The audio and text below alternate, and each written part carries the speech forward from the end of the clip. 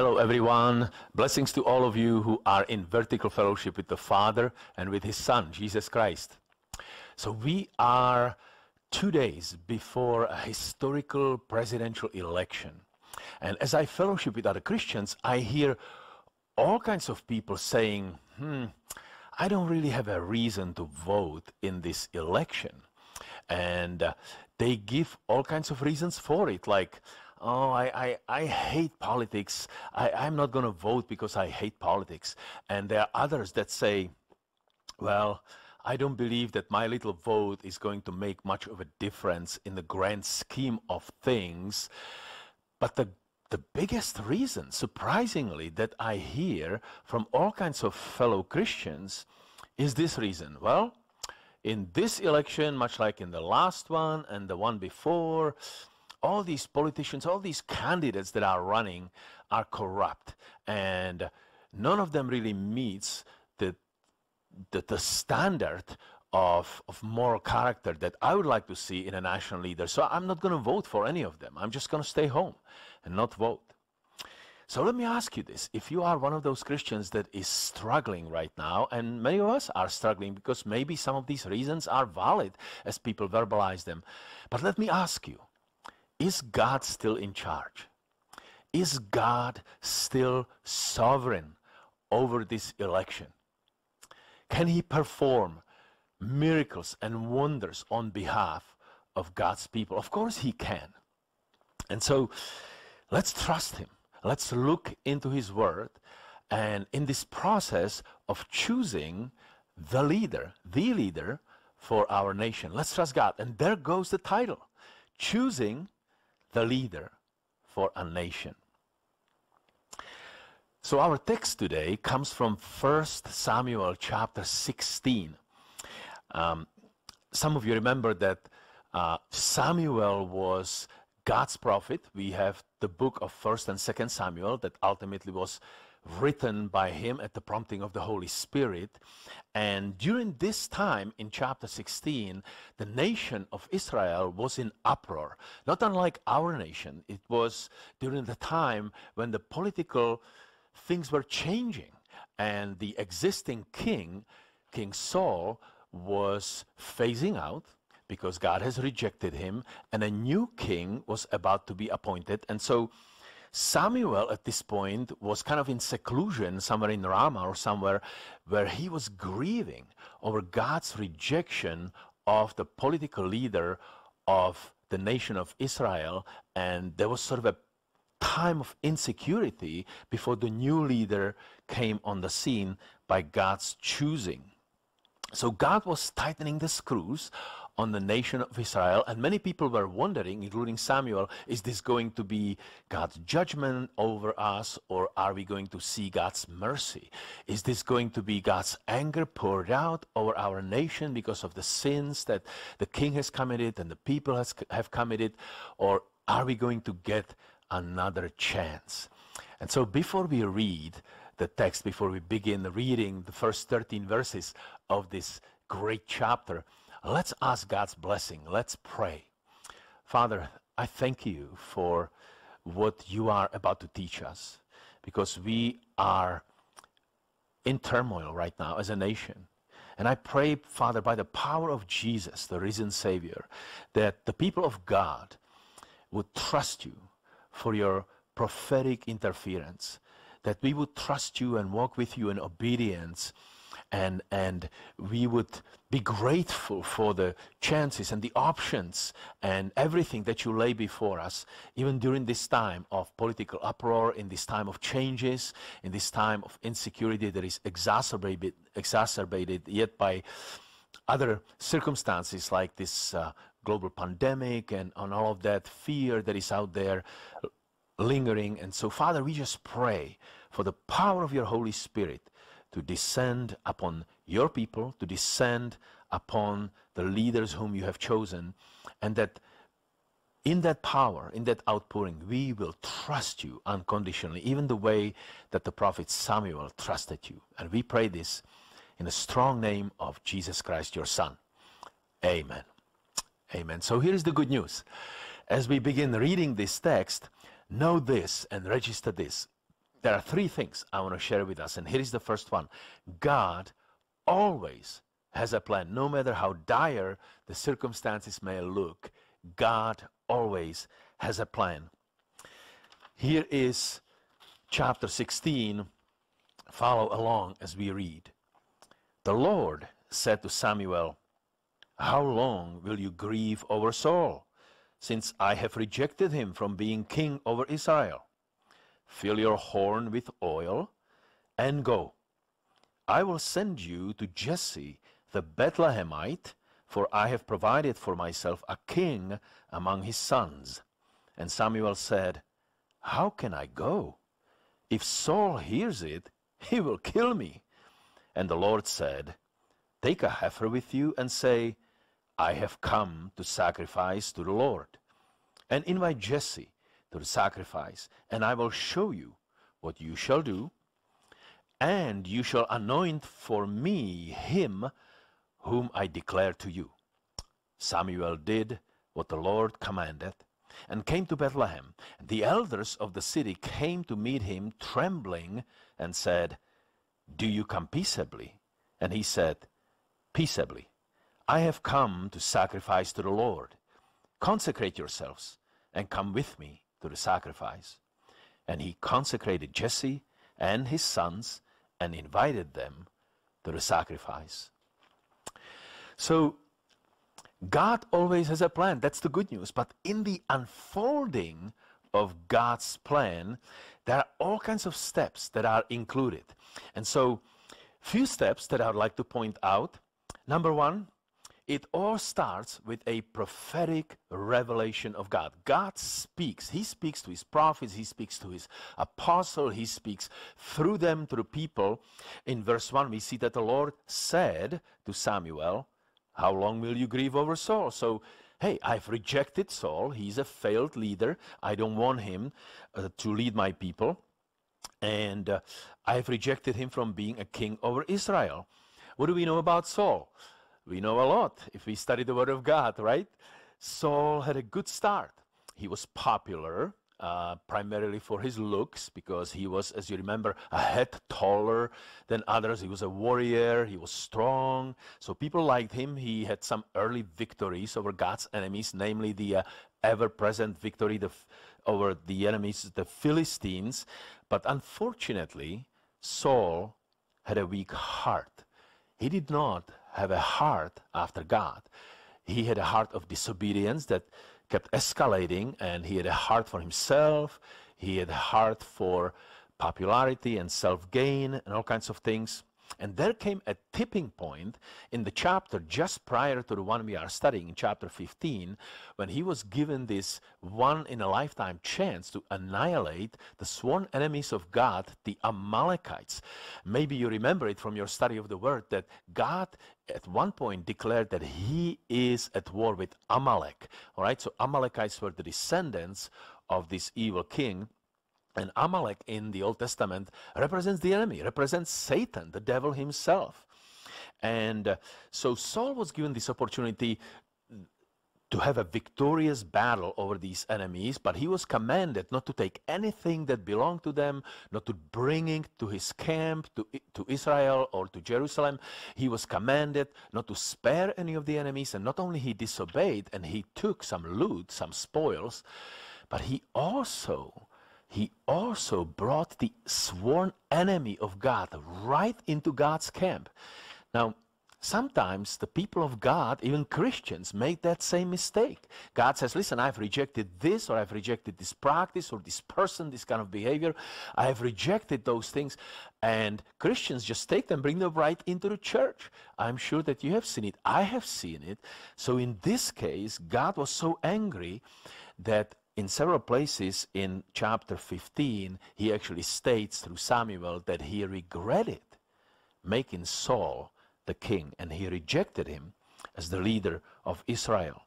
And that is really amazing, because if you remember all the way back to 1 Samuel chapter 8, the choosing of Saul was about as close to an election as we can imagine. Because at that time, unfortunately, the sinful people of Israel were crying out to God, and were crying out to Samuel, their prophet. Give us a king. Tell God to give us. We want a king. We want to be. And here is the key verse in that chapter. Give us a king that we may be like other nations.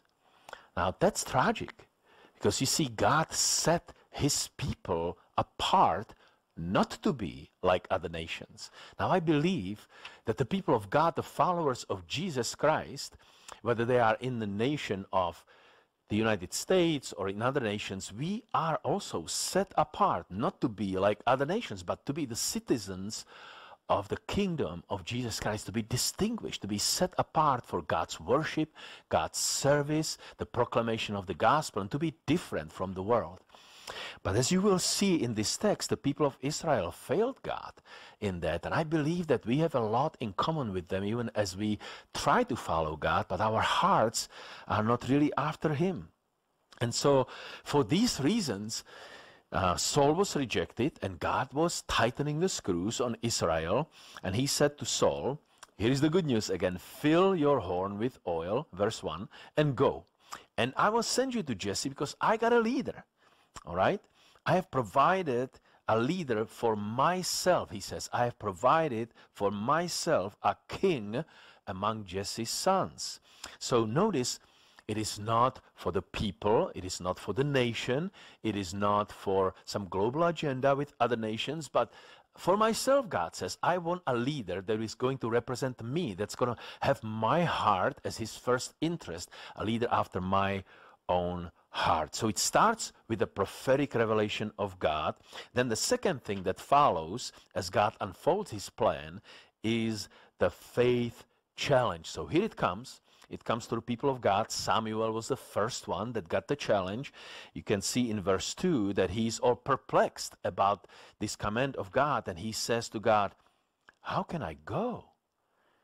If Saul hears it, he will kill me. But the Lord was gracious, and he says to him, look, this is how we're going to do it. Take a heifer with you, take a little calf with you, and you will say when you get to Bethlehem, I've just come to sacrifice to the Lord. And that was true, that much was true, right?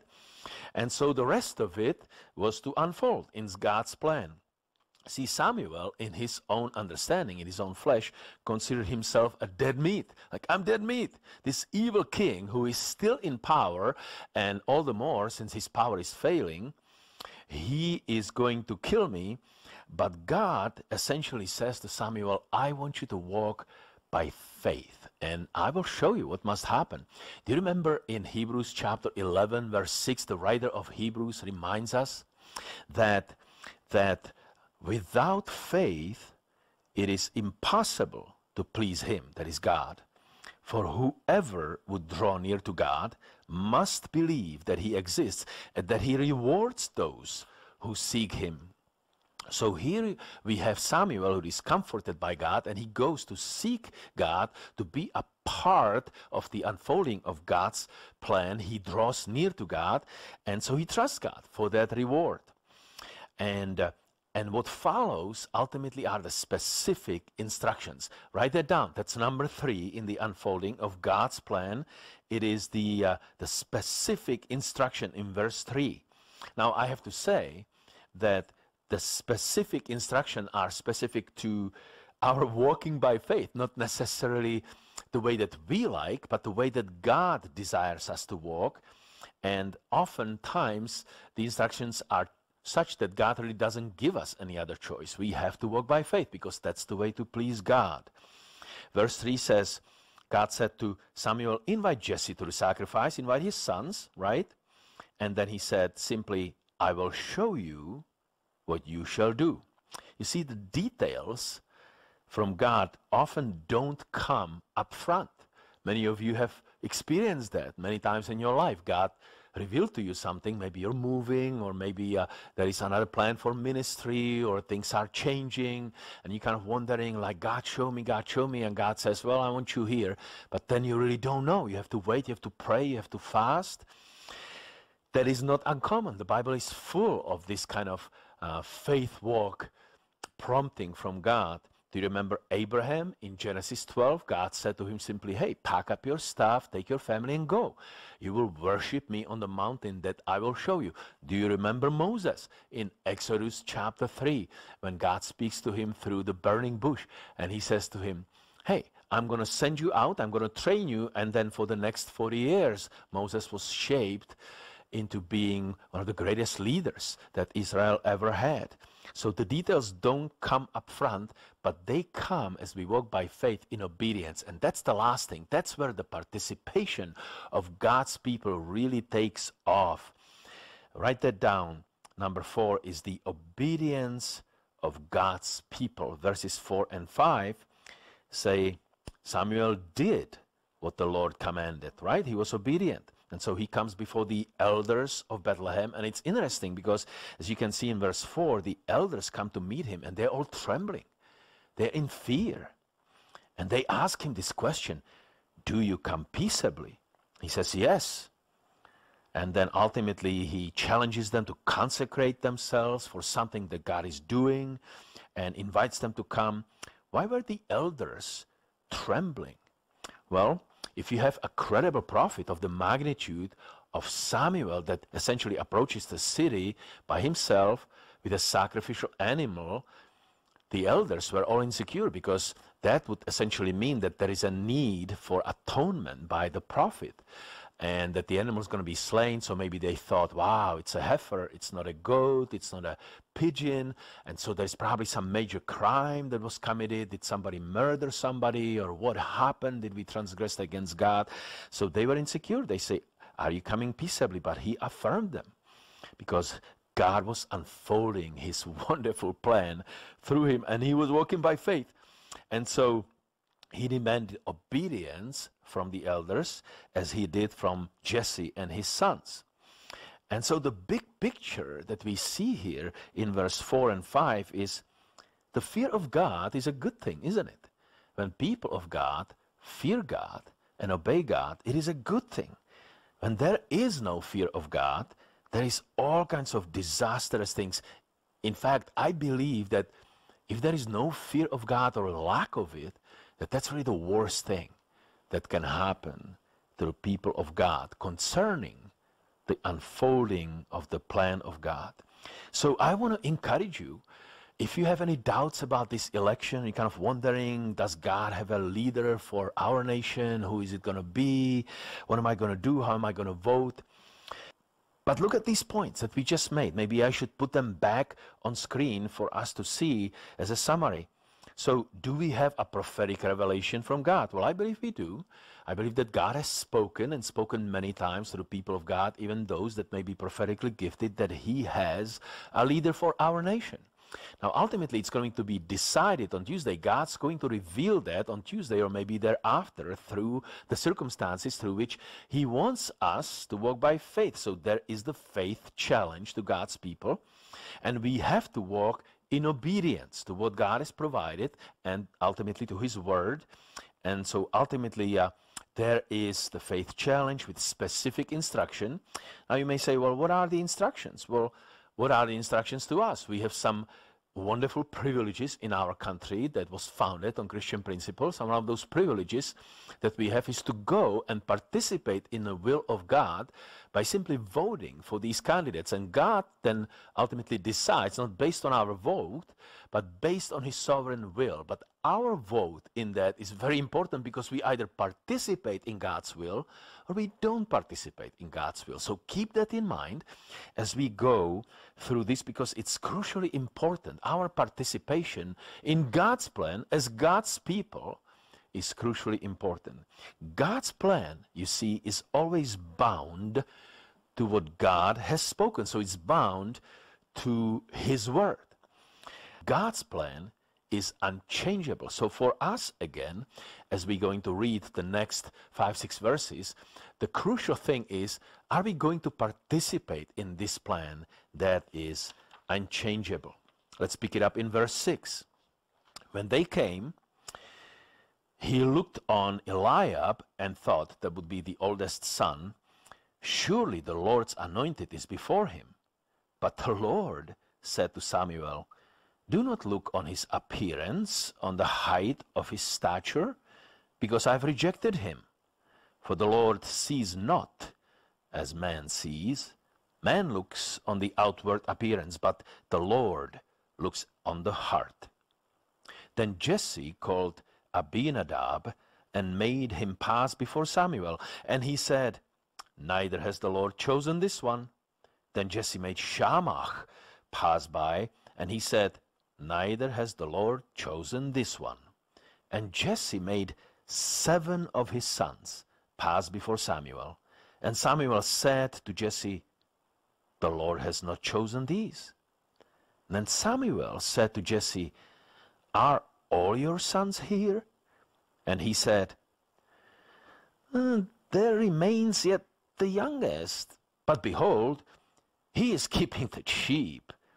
And Samuel said to Jesse, Send and get him, for we will not sit down till he comes here.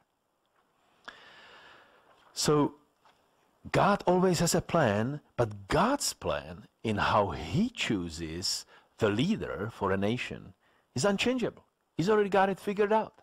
And here is the tricky part, because you see, we as sinful people always try somehow to change or add to or alter God's plan in our own selfishness, in our own self-righteousness, in our own fleshly discernment.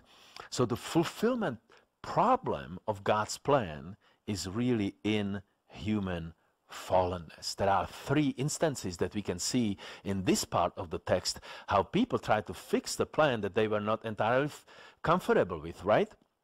So the first one that we have here is very applicable to us as well in our situation, is interpretive inaccuracy. So when you have a prophetic speech, prophetic word that is given, it needs to be accurately interpreted according to what God is actually doing, not according to what we want God to do or what God is not doing. Verse 6 says that when they came, that is Jesse's sons, when they came before Samuel, Samuel looked on Eliab. So the oldest son goes first, right? And he thought to himself, ultimately in his heart, he didn't say it out loud, but he thought to himself, oh, wow, surely the Lord's anointed is like this Eliab here. So in this case, Samuel almost made a self-reliant judgment as the prophet of God. Aren't you grateful that he actually was listening to the Lord and he was obedient, that he did not make that judgment even though the temptation came to him? Well, it's not always the case. You know that there were prophets of God that prophesied falsely, and many of them, and the nation ultimately incurred God's judgment because of that. And it is not different for us today. We have all kinds of prophets around us, people that claim to be prophets. They hear from God, they speak concerning this election, concerning all kinds of other things of this nation. And the greatest challenge in that is usually their own presumption or their own flesh, their own desires, or the entitlements or the will of the people, all kinds of things like that. You see, sometimes even the prophets think that they got it figured out. Maybe as they look at the leaders, they also look at the appearance. Oh, this one is handsome and tall, and it's the firstborn, or it never happened this way, and maybe it's a unique situation. Maybe God's going to do it because he's kind of doing something different. So it must be him. It must be the leader for our nation. But unfortunately, this is how errors, even in prophetic discernment, are made, and all kinds of false prophecies are spoken about this next presidency. So I want you to be very cautious who you listen to, and especially who you believe, because there are plenty of prophets that I have heard that said, oh, Donald Trump is the next president. And others say, no, Joe Biden is going to be president. And yet others that are claiming that there is going to be this mysterious leader that's going to rise up from the unknown, some person that is not even running right now, but they're going to be quickly put there just about now, you know, right before the election, and they are going to be elected, and God has spoken. And so, listen, obviously all of these cannot be true, right? And many of these prophets have prophesied falsely, and they are in imminent danger of the judgment of God, and along with those that believe them, that act upon their false prophecies, because there are a lot of presumptions that are justifying their flesh. We can see that in verse 7 as Samuel actually listens to the Lord. Look at verse 7 with me, because this is going to be a very, very important verse for us. The Lord said to Samuel, "Do not look on his appearance or on the height of his stature, because I have rejected him." Does that sound familiar? Who was before chosen because of the demand of the people, because of the height of his stature? King Saul, the failing leader, right? We want a king. We want to be like the other nations. We want to be this global cabal involved people. We want to be like the rest of them. We don't want to be set apart from God. Now, that's exactly what happened. So I am here to tell you, my friends, one national leader is going to stand at the end. Are there any signs? Are there any indication? Which ones? This is driving us crazy. God, can't you just show us? Right? Which of these prophetic utterances is true? Well, so as human fallenness stands in the way by interpretive errors, it also stands in the way of the absence of spiritual discernment. So here is the key part of the verse that I really want you to zoom on and perhaps even memorize, and many of us have. 7. For the Lord sees not as man sees. Man looks on the outward appearance, but the Lord looks on the heart.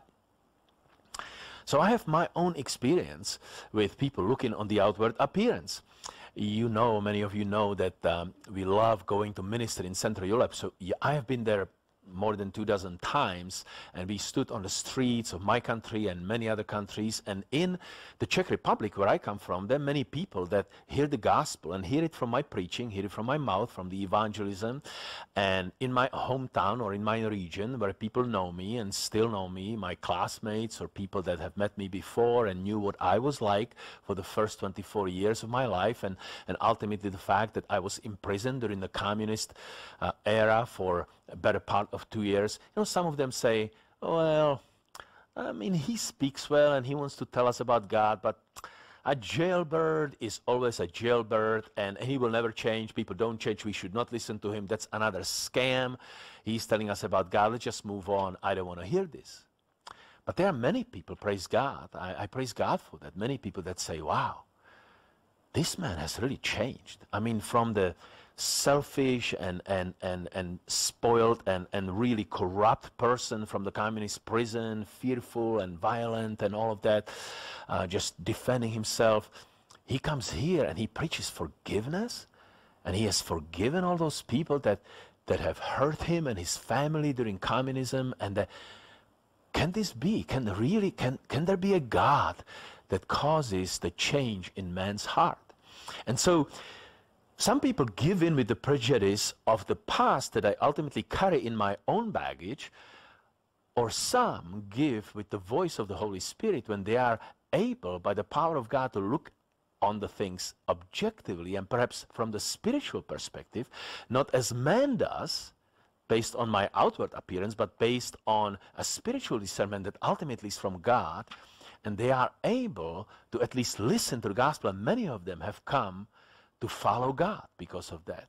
So I just wanted to point that out, that this is not such an uncommon thing, because somebody once said that good things, all right, can become bad things when they conceal the best things. And sometimes the outward appearances conceal, even though they may appear to be a good thing, the best things of God. And so if we don't give in with these appearances, and we pray and we ask God, as he looks at the heart, that we look at the heart fully, perhaps we will be given the same discernment. And there is overwhelming evidence for the language of the heart. And you may say, well, what is the language of the heart? Well, the Bible tells us exactly how we can see how the heart is revealed. Here is how Jesus put it. He said in Matthew 15, verse 18, what comes out of the mouth proceeds from the heart. You remember, when we make apologies, sometimes we can get away, or often get away, with saying I'm sorry for what I did to you. I didn't mean it. But this verse actually tells us, no, you did mean it, because what you said and how you offended these people came from your heart, and then it came from your mouth because it was in your heart before. And with religious people, even Christians, it's even more serious. Jesus hated the fact that these religious people, these Pharisees, these Pharisaic believers were duplicitous in their followership of God. And so something came out of their mouth and never meant it. They didn't do it by faith. And he said to them at one point, Matthew 12, verse 34, listen to this, very important. You brood of vipers, how can you speak good when you are evil? Listen to this, for out of the abundance of the heart, the mouth speaks. It is the same concept, right? Before it came out of my mouth, it was in my heart. So I guess, hopefully, from now on, our apologies would be like, forgive me for what I said, because I meant it, because it was in my heart first, but I want God to change my heart. That would be a really viable apology before God. So how does it tie into what we are studying here with this whole election complexity? Well, what comes out of the heart of the candidates that God has put before us? Well, you may say, well, Pastor, it is simple. I mean, when I look at the candidates that are on television, what comes out of their mouth is arrogance, lying, deception, boasting, self-centeredness. Well, that may be true, but is that really just the appearance, or have you looked at the heart? Have you asked God to look at the heart of these people as they speak with their mouth? Are there any that are saying other things? Right? Is there anything else that comes out of their heart through their mouth? Is God sovereign over those confessions? You see, remember, God said to Samuel, I'm going to choose a king for myself, and I'm convinced that in our nation, because we claim to be one nation under God, God wants to appoint the leader that he chooses for us, according to whatever circumstances he deems to be appropriate.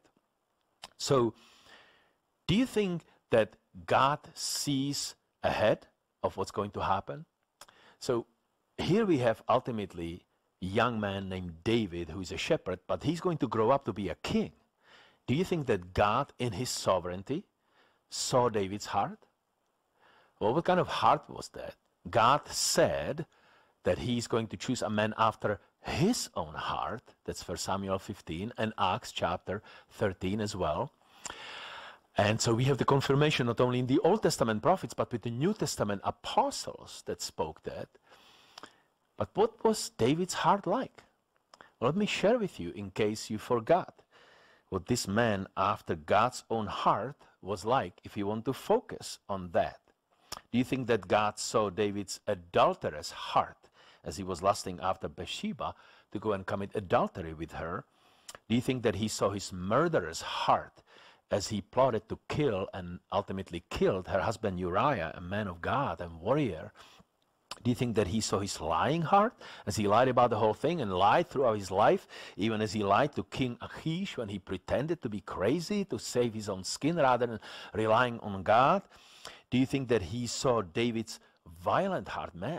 David was a man of violence. I mean, there was a point in his life when he was a mercenary with his killing machine, mighty men.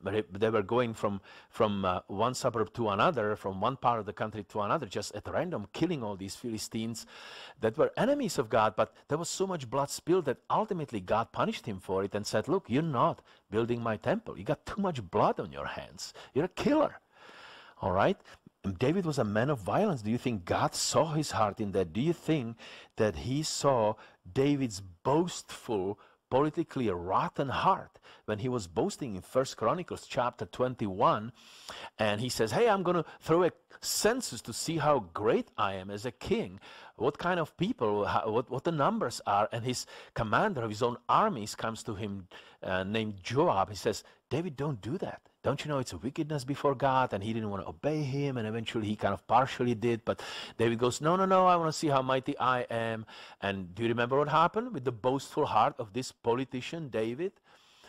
God came in a form of an angel, and the first day, because of David, 70,000 men died. 70,000 fathers and husbands died and were slain by this angel, and the angel standing there, and eventually David had to repent, but that was the thing with David, man after God's own heart. He just kept going after God's things. And he kept growing in the Lord. He kept declaring himself a man of God, even though by any stretch of the imagination, he was not in all of his deeds. And so I'm just pointing that out because there are many people, many Christians, that unfortunately choose not to hear the other things that come out of the candidates' hearts. Let me ask you this. Are there any presidential candidates that have a heart for God? Any at all that speak about God, that gather the evangelical leaders and are prayed for and anointed and have prayer rallies and declare National Day of Prayer and go and do it, and any that refer to themselves as Christians, followers of Jesus Christ without a denomination? And are there any that are in favor of Israel, that work out peace in the Middle East? Are there any of them that are unashamedly pro-life, that fulfill the stature of Psalm 139, that speaks that we are created in our mother's wombs? By the way, you know who wrote that psalm? The murderer, the killer, the rotten politician, David. Man after God's own heart. Now that is a different perspective, isn't it? Is that confusing to you?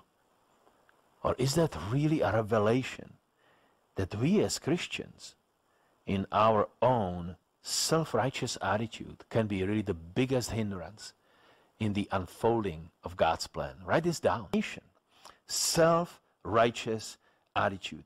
And this, my friends, I would call, even as God spoke to me about this, the error and the sin of Jesse. Is our nation guilty of the sin of Jesse?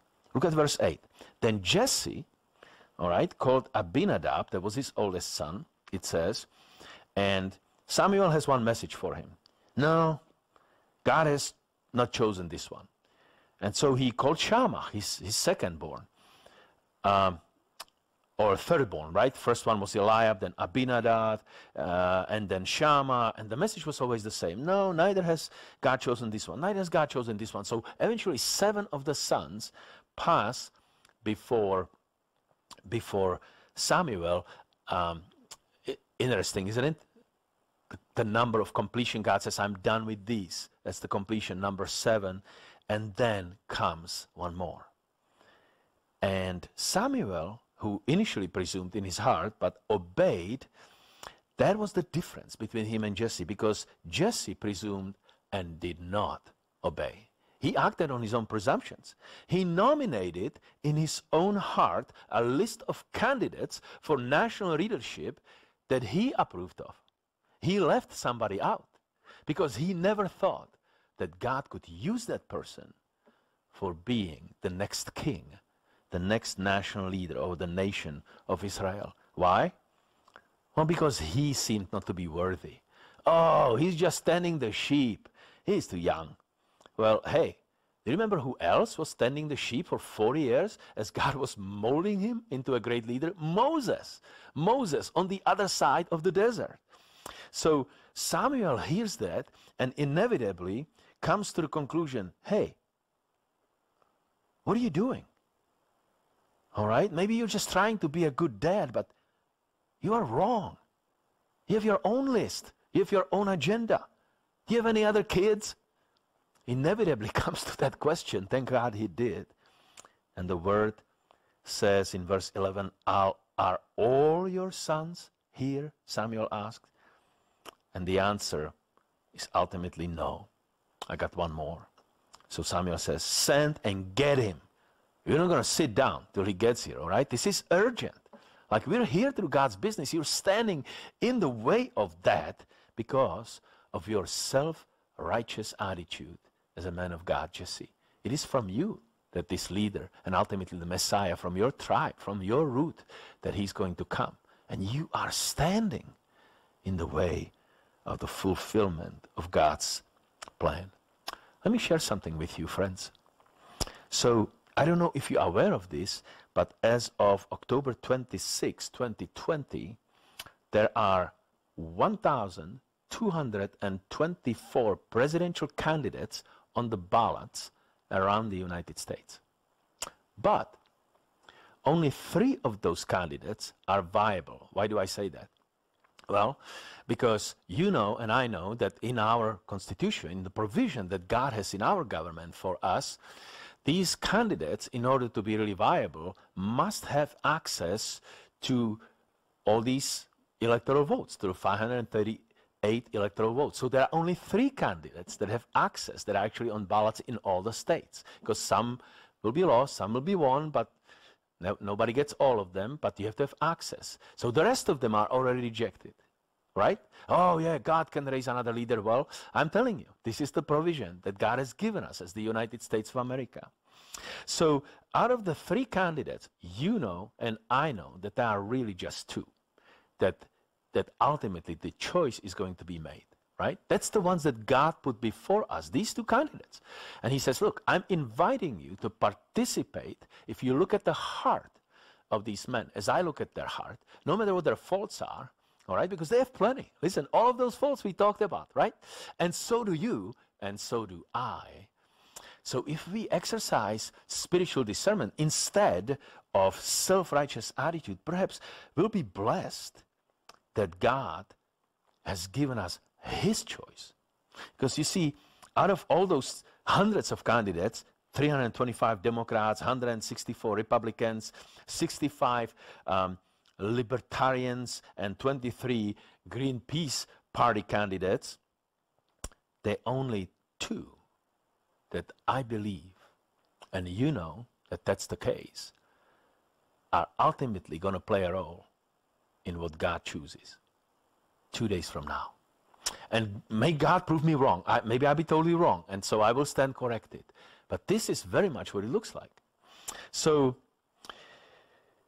I believe, my friends, that especially because of where I come from the former communist Czechoslovakia, where these privileges of participating with God in what He is doing were not even granted to us. We didn't have a constitution like we have in America. All those really great privileges of standing on what the founders have established, and having actually a voice in that, or even worshiping God. We didn't have that.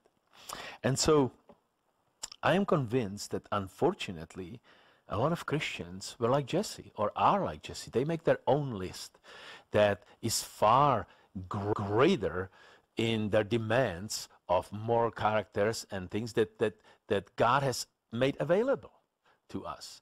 And I also believe that if King David was here today and we were to put him on the ballot and he was one of the candidates, he would not pass. That there will be many, hundreds and thousands, maybe millions of these Christians that choose to sit home that would say, okay, David, well, let's look at his record. What do we have? A murderer, man of violence, a liar, oh, conceited politician who was boastful? Well, God, I'm sorry, I'm not going to participate because you just simply did not give me a candidate that meets my own standards. That is the sin of Jesse in his own list. And my friends, I just want to tell you, as one who has this unique background of coming from a country where all these privileges of participating in God's plan or even worshiping God freely were denied to us, I'm telling you, we would have given anything if we could have had a voice in God's will. We didn't have that. And so, listen to me. If we have those privileges as the one nation under God that we claim to be, and we do not participate in what God has entrusted us, I would not be surprised if gradually God would just deal with us the way that He dealt with Israel so many times. Captivities, right? Rejection of these privileges in His will. Essentially say, look, you want an evil government? You want to be China? You want to be what? Assyria? You want to be whatever you don't like under the oppression of some other nations? You want to be part of this globalist agenda? Oh, we want to be like any other nation. Just let us choose a leader for ourselves. Really? Really? You would not pass God's candidates because of that? Well, that is the sin of Jesse. And here is the statement I want to make to us. And if it's worth of anything to you from me as your friend, note this. we will never give God our best as a nation if we do not give him first our all as his followers. Let me say that again. We will never give God our best if we don't give him our all. Because God's plan will ultimately prevail. And by God's grace and by his mercy, may his plan be for our good, not for our captivity and for our correction. All right? So you see how this story ends? It ends well, doesn't it? There is good news, there is hope. God's plan will prevail. That's the third thing as we close. You can see, and I'm going to put these verses on screen again. You can see as they brought David in that it says he was ruddy, kind of had a reddish hair, I suppose, and he had beautiful eyes, he was handsome. Isn't that interesting that God kind of throws in even some of these appearance things when God's people actually obey him and do his will, participate in God's plan? And so he goes and just tells Samuel, hey, take your horn, anoint him, for this is he. This is the man after my own heart. And then the key verse that I want to highlight for us is verse 13, the latter part that says, the Spirit of the Lord rushed upon David from that day forward. So as we close, let me ask you this. What could happen in the United States of America if we, as God's people, Christians, participate in God's plan by participating in the privileges that God has given us to be a part of his choosing, of his voice, that will ultimately be revealed not too long from today. If we stop scoffing at the choices that God gives us, if we stop criticizing all these leaders that he lays before us, and rather pray for them, vote for them as our heart leads us, based on a revelation of their heart from their mouth, based on the values of God's word, comparing those to the values that are set before us by God. So think about it. And as you think about it, then go in 2 days and vote using the choices that God has laid before us as his people. Let's pray. Oh, Father, my heart is heavy because I know that for the first 24 years of my life, I have lived as part of the nation that you have pruned, and you have subjected it to the evil leadership of 43 years for 2+ generations of the communist system and evil leaders and fallen leaders, godless leaders. Oh, Father, none of us are perfect. We all have flaws. We all boast in God. We all have sins. We have violence in our hearts. We have murder in our hearts. Your word says that if we even hate our brother, we have murder in our hearts, and we dare to criticize the national leaders, Lord.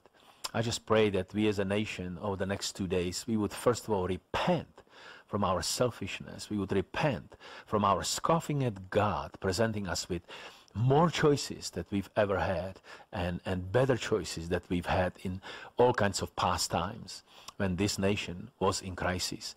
But Father, we trust you that like in the past, even now, you desire to lead us out of the crisis if God's people will only participate in your plan without scoffing at the choices that you give us and in the privileges that you bestow upon us in our participation, in voicing your choice. So Father, I just pray for my brothers and sisters. Let there be no person that sits at home on Tuesday.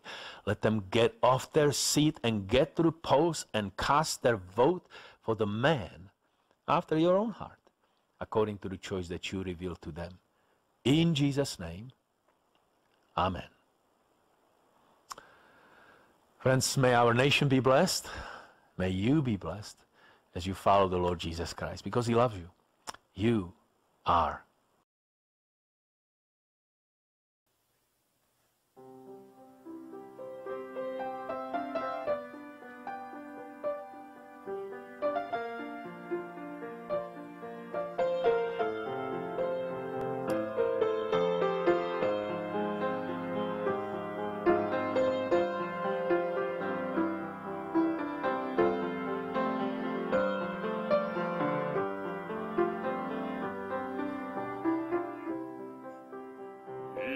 if my people,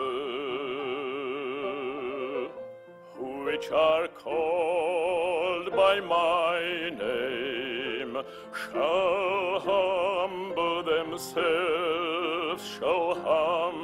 themselves and pray.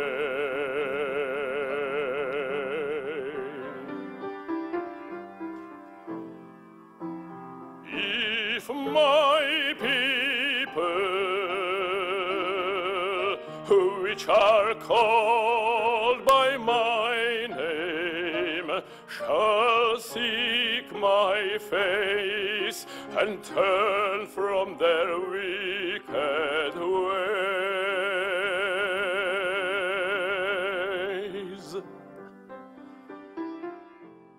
then will I hear from heaven, then will I hear from heaven, then will I hear and will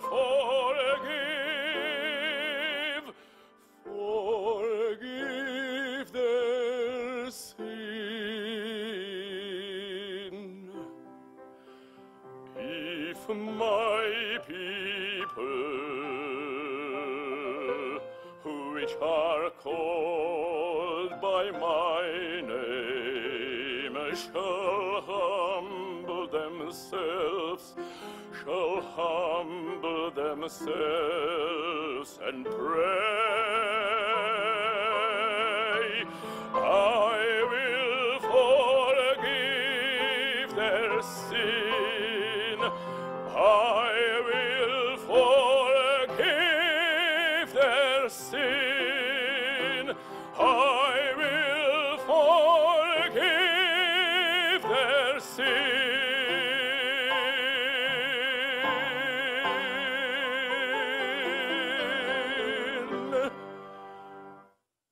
And heal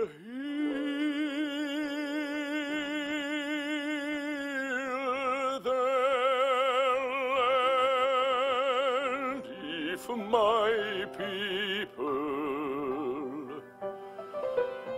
which are called by my name, shall humble themselves, shall humble themselves, shall humble themselves.